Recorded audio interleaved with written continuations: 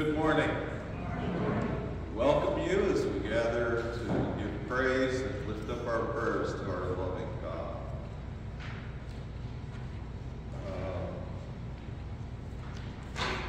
Don't really have anything special. Oh, one thing.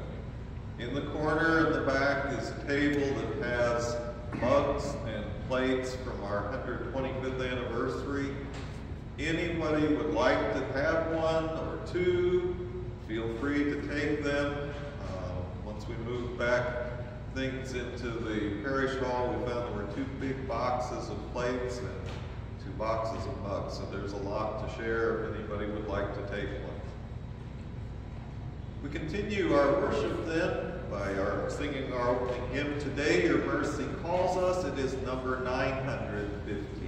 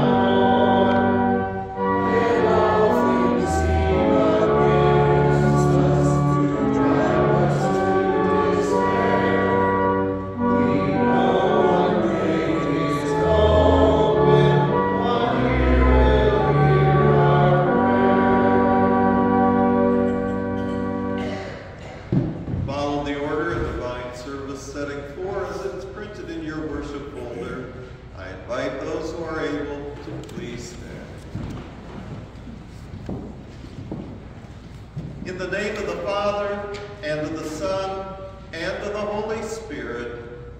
Amen. Our help is in the name of the Lord, who made heaven and earth. If you, O Lord, kept a record of sins, O Lord, who could stand? But with you there is forgiveness, therefore you are free. Since we are gathered to hear God's word and call upon him in prayer and praise, let us first consider our unworthiness. Almighty God, our Heavenly Father, we confess before you and one another that we have sinned in thought, word, and deed, and that we cannot free ourselves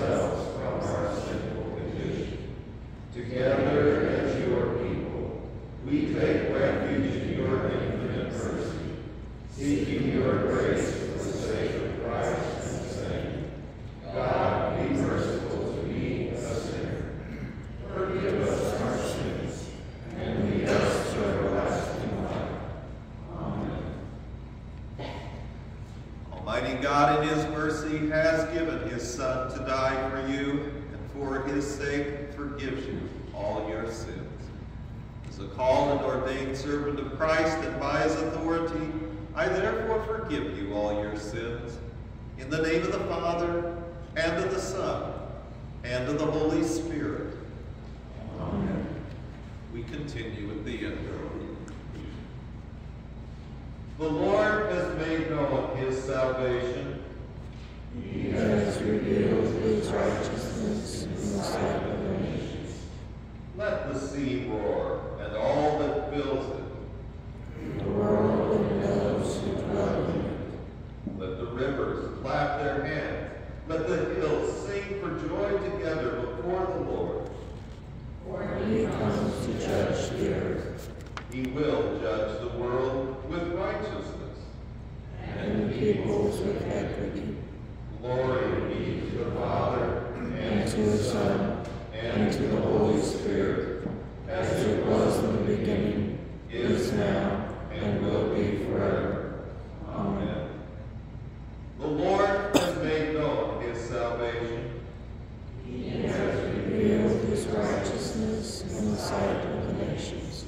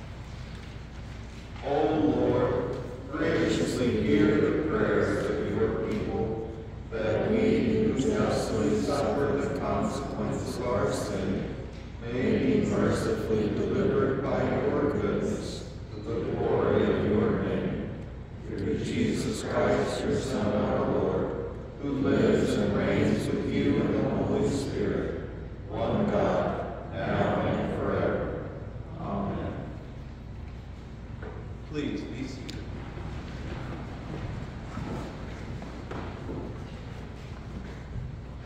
The Old Testament reading for the sixth Sunday after the festival of the Epiphany of Our Lord is recorded in the book of Deuteronomy, chapter 30. Moses said to the Israelites, "See, I set before you today life and prosperity, death and destruction. For I command you today to love the Lord your God, to walk in his ways, to keep his commands, decrees, and laws. Then you will live and in peace. and the Lord your God will bless you in the land that you are entering to possess. But if your heart turns away and you are not obedient, and if you are drawn away to bow down to other gods and worship them, I declare to you this day that you will certainly be destroyed. You will not live long in the land you are crossing the Jordan to enter and possess. This day I call heaven and earth as witnesses against you, that I have set before you life and death, blessings and curses. Now choose life, so that you and your children may live, and that you may love the Lord your God, listen to his voice, and hold fast to him. For the Lord is your life, and he will give you many years in the land he swore to give to your fathers, Abraham, Isaac, and Jacob. This is the word of the Lord. Thanks be to God. The epistle reading is recorded by the Apostle Paul in his first letter to the Corinthians, chapter 3. Brothers, I could not address you as spiritual, but as worldly, mere infants in Christ. I gave you milk, not solid food, for you were not yet ready for it. Indeed, you are still not ready. You are still worldly. For since there is jealousy and quarreling among you, are you not worldly? Are you not acting like mere men? For when one says, I follow Paul, and another, I follow Apollos, are you not mere men? What after this, or after all, is Apollos, and what is Paul? Only servants, through whom you came to believe, as the Lord has assigned to each his task. I planted the seed, Apollos watered it, but God gave it growth. So neither he who plants nor he who waters is anything, but only God who makes things grow. The man who plants and the man who waters have one purpose, and each will be rewarded according to his own labor. For we are God's fellow workers. You are God's field, God's building. This is the word of the Lord. Thanks be to God. Join in singing the gospel acclamation. I invite you to please stand.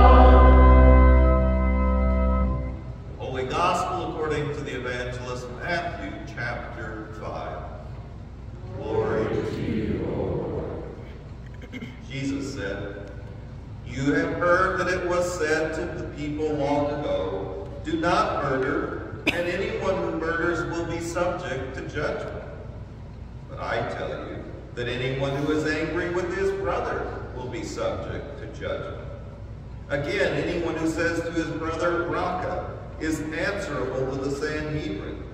But anyone who says, you fool, will be in danger of the fire of hell.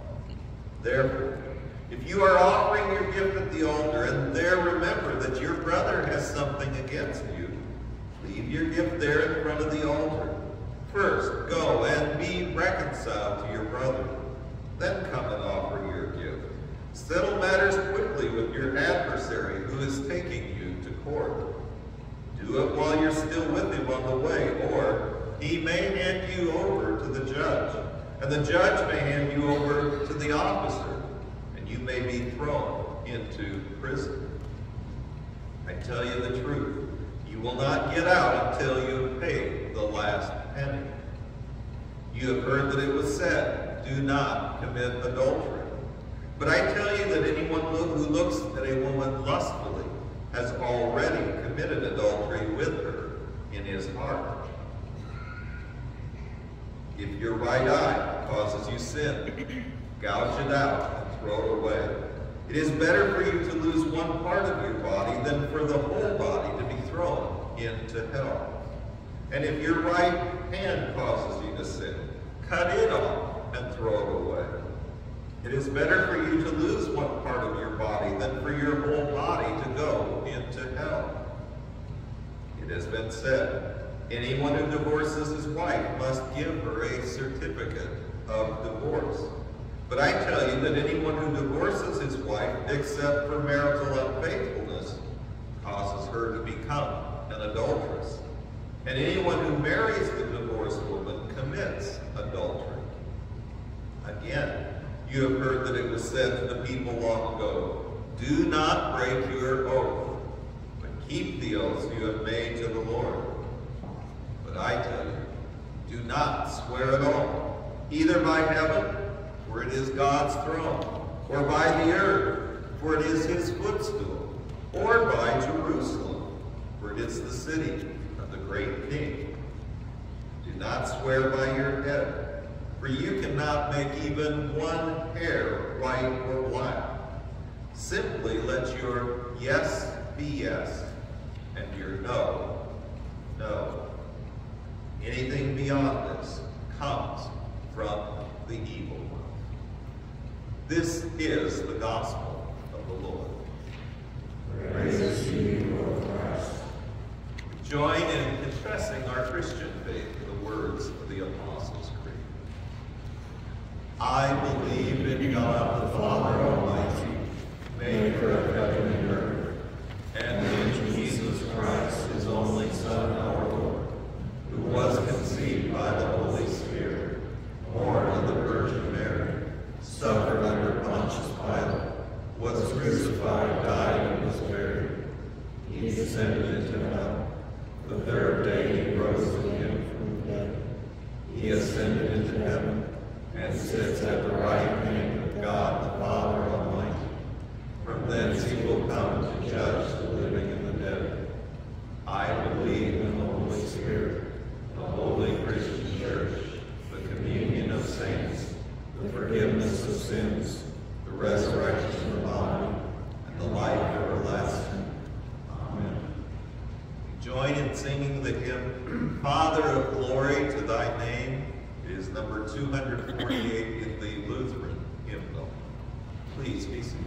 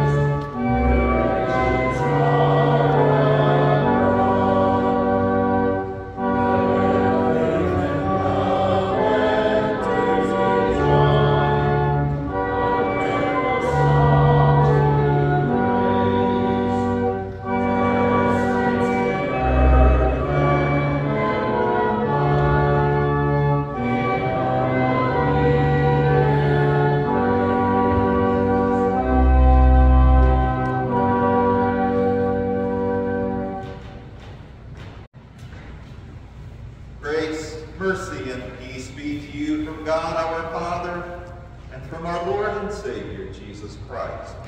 Amen. Dear sisters and brothers in Christ Jesus, our Savior and Epiphany King.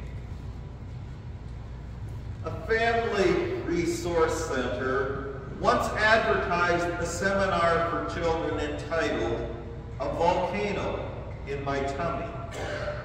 The program description read in part, "This course will teach children how to handle their anger using the anger rules.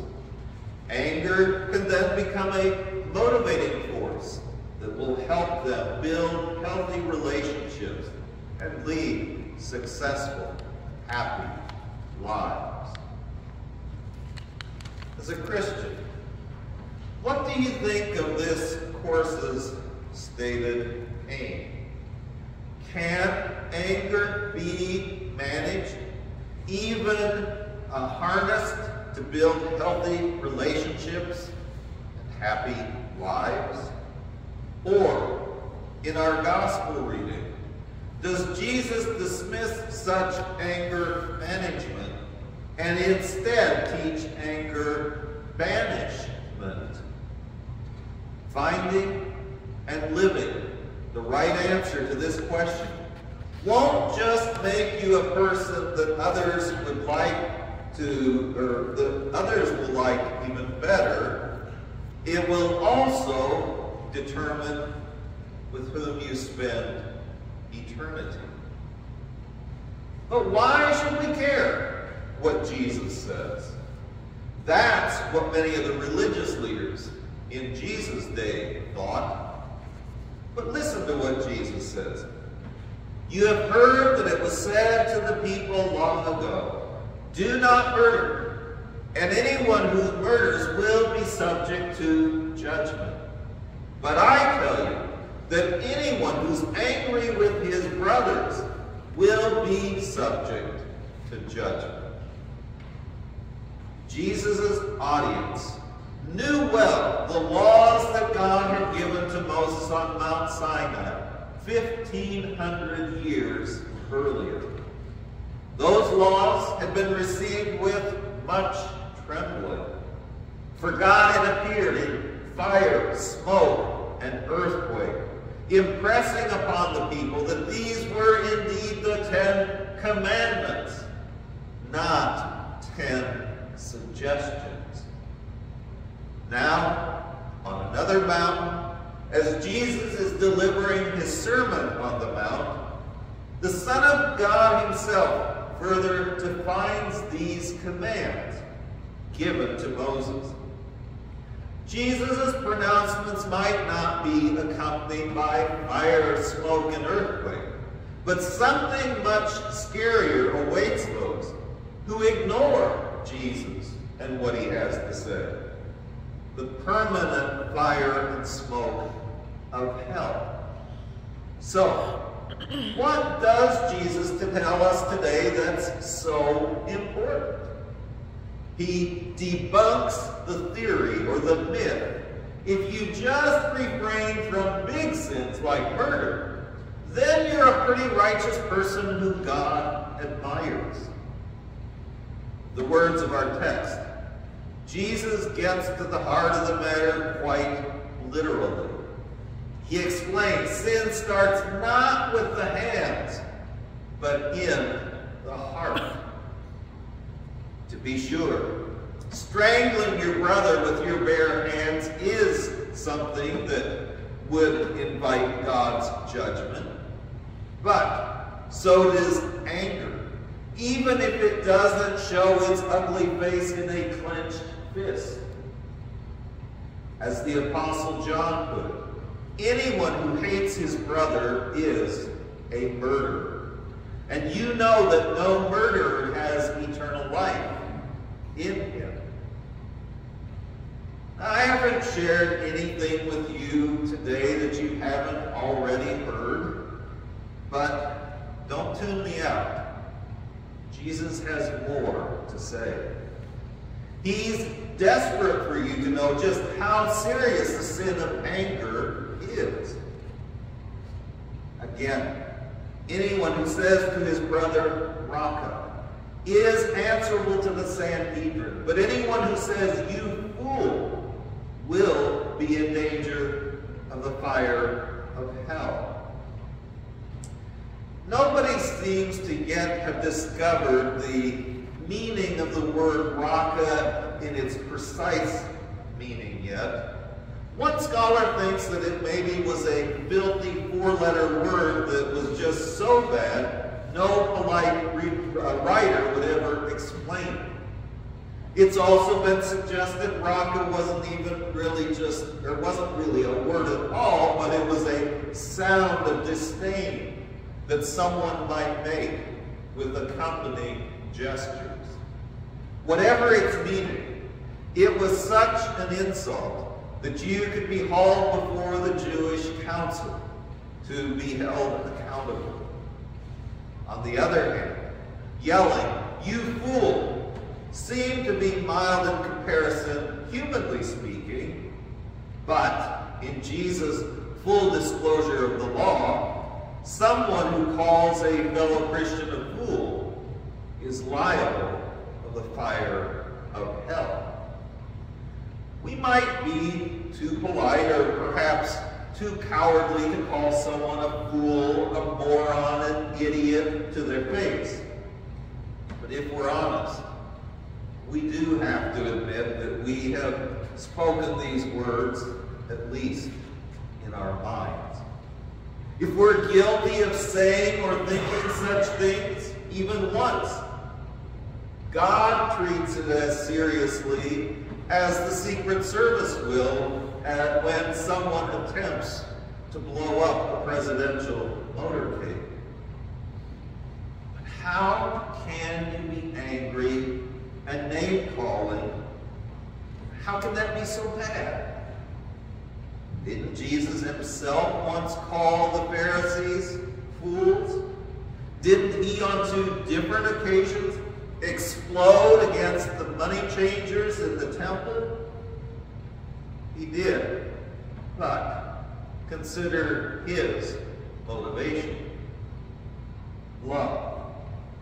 Jesus called the Pharisees fools because anyone who veers away from God's word and the heaven that it offers is as foolish as someone who has a free dinner certificate to a 5-star restaurant and would exchange it for one Krispy Kreme donut. Jesus wanted the Pharisees to ponder their foolishness, for turning from God's word, and to repent of it before it was too late. When Jesus drove out those money changers with a whip, he did so because he was concerned about what these money changers were doing to those who had come to worship them. They were distracting these worshipers from the one true God. Jesus was also concerned for the money changers themselves.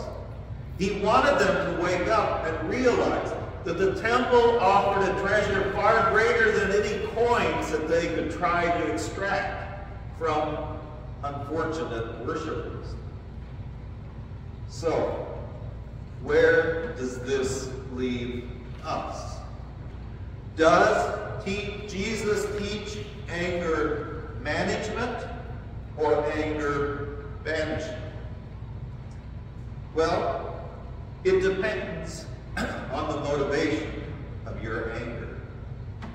If you're angry because your child embarrassed you, or your boss upset your weekend plans, or because someone took your parking spot, Jesus calls for anger banishment. That's because in each case, you're angry merely about the inconvenience that this may have caused you. You're angry because you want everyone, no matter who they are, to treat you as a king or a queen. But the reality is, Jesus has called you to be a servant, So, when your child messes up again, as a parent, you have the privilege of calmly teaching her the right way, the way of the Lord, even if it's the 10th time. If your boss needs you to work late, yes, it may be inconvenient and even seem unfair. But think of how Jesus is giving you the opportunity to put someone else's needs first, just as he did for you. On the other hand, if we were to read on the internet somebody disparaging our Savior and making fun of his followers, we ought to get hot. But now, we need to manage this righteous anger carefully. We need to identify the real enemy, Satan, and his temptations, which prompt people to say foolish things about Jesus and his word. We should be angry about this, angry that Satan has once again fought against the very souls that Jesus claimed by dying for them. So what should we do? Well, we can pray for the person who wrote those words. We can pray that the Lord would change his heart. We can even pray that the Lord would use us to be the one to influence this. If the individual refuses, we can pray that God would take action, trust in him to carry out his perfect justice. But in no way should we take cheap shots at this person and disparage their reputation. When we resort to such pettiness, the truth is, we do it just to feel better about ourselves. Listen to what the Apostle Paul said. Get rid of all bitterness, rage, and anger, brawling, and slander, along with every form of malice. Paul urges us to banish all anger that grows out of malice and evil intent. But the Bible never teaches that we don't have any reasons to be angry, because we do. People are inconsiderate and sometimes even purposefully say and do things to hurt us. The Bible never says to relax because such slights are no big deal. No, sin is a big deal. In fact, if we don't deal with these slights, they will eat away at us just as salt eats away at ice. So, how does God want us to deal with such sin? Again, the words of Paul. Be kind and compassionate to one another, forgiving each other, just as in Christ God forgave you. God wants you to forgive, just as you have been forgiven. By extending forgiveness, you're giving up what Satan insists is your right to be angry. When you think that's too high a price to pay, consider the price our Heavenly Father paid. He gave up his one and only Son for you. So here's the bottom line. Sinful anger must not continue to reside in the heart of a person who professes to rejoice in God's forgiveness. Just as no parent would let a rattlesnake make its nest in a baby's crib. In the same way, you can't harbor anger and at the same time profess faith in Jesus. It's that simple, and it's that serious. Remember, God never calls us to do anything that he hasn't equipped us to be able to handle. Having been filled with God's love, you can be confident that you too can extend forgiveness. In this way, you'll be following in the footsteps of your Savior, who crossed the cross and hell to banish God's anger against us. May God give you the strength to root out and banish all sinful anger with the help of the Holy Spirit. Amen. Now may the peace and love of our God that pass beyond our understanding guard and protect our hearts and minds in Christ Jesus our Savior. Amen. We join in our hymn of response as we sing, "Salvation unto us has come." Note we will sing the first 6 stanzas and stanza 9. It is number 555.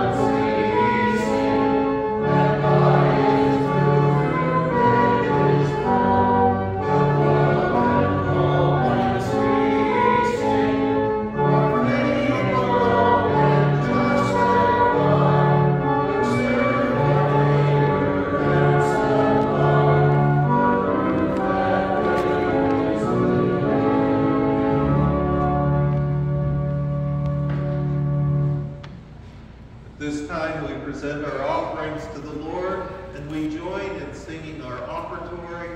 I invite you to please stand.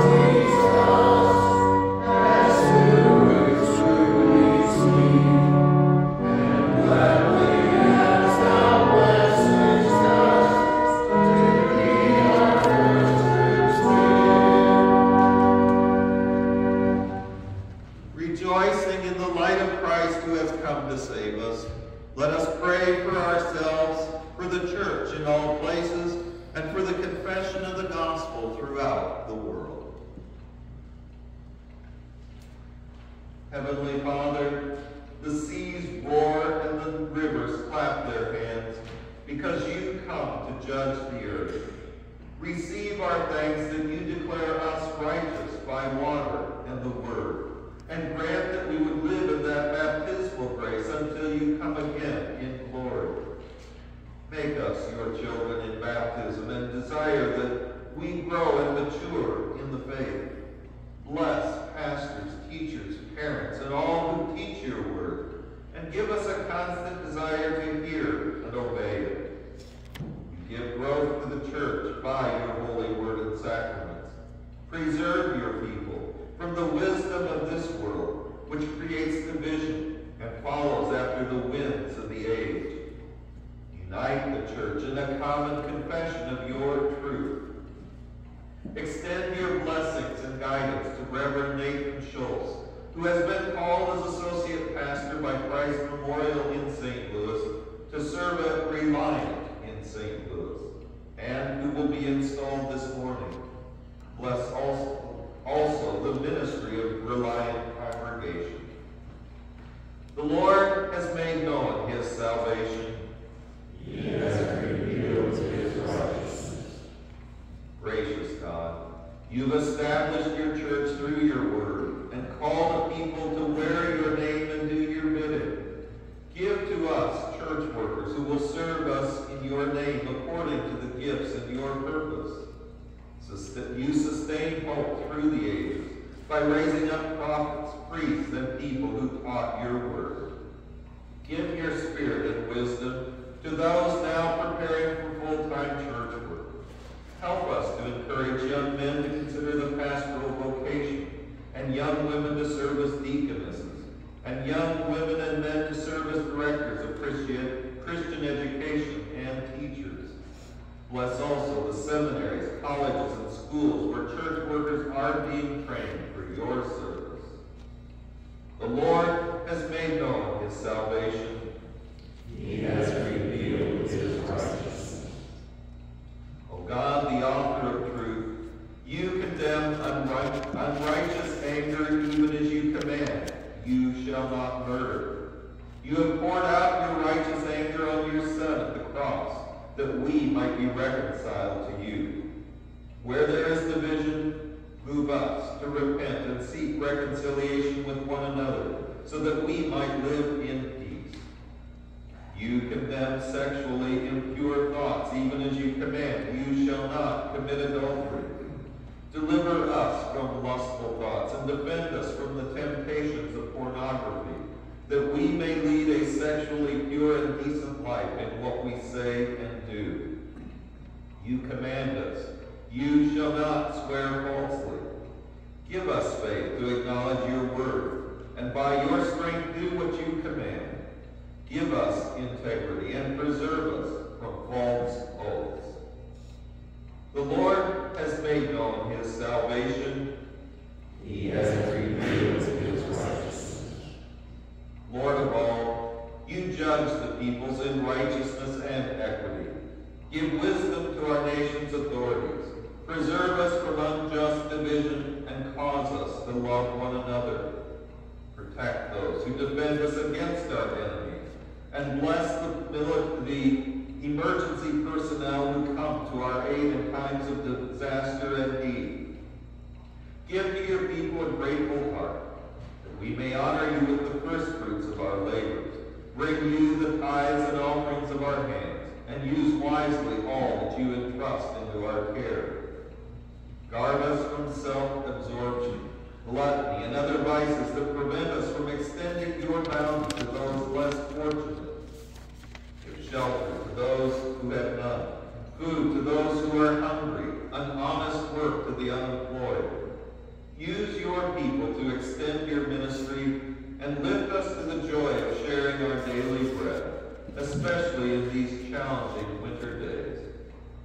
Bless our gathering of soup and crackers and the food pantry of the Jackson Ministerial Alliance, that those in need in our community might see your light shine forth through your church. The Lord has made known his salvation. He has revealed his righteousness. Gracious God, you are our life and our length of days. Sustain and strengthen those who suffer sickness and affliction, including Ethan, Clara, Roy, Alice, Brad, Diane, Paul, Pat, Pam, Carolyn, Debbie, Lloyd, Stephen, Karen, Danny, Dan, Bill, Loretta, Earl, Carolyn, Doug, Larry, all affected by health issues, warfare, and disasters, and all whom we now mention in our hearts.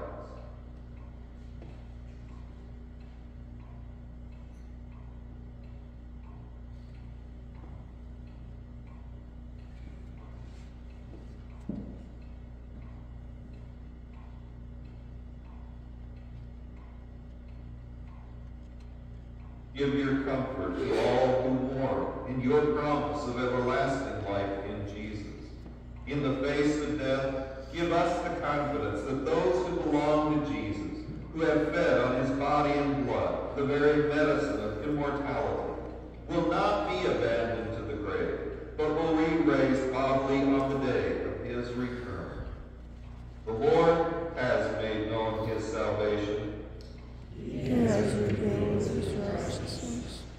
And to him who is able and ready to supply all human needs, whose light shines forth in his Epiphany, be all glory and honor forever and ever. Amen. Lord, remember us in your kingdom and teach us to pray. Our Father, who art in heaven, hallowed be thy name. Thy kingdom come, thy will be done, on earth as it is in heaven.